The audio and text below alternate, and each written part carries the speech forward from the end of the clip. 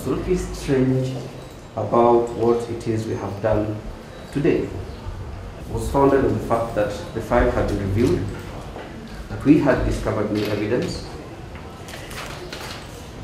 This is the application that we made today that ought to have been responded to, that new evidence had been discovered as late as last year. Because of this evidence, that the DPP found it fit to make a determination for the withdrawal of this particular suit. I've heard all your submissions on the application for withdrawal under Section 87A of the CPC, and I'll reserve a date for ruling on the 21st of October 2020 at 2 o'clock.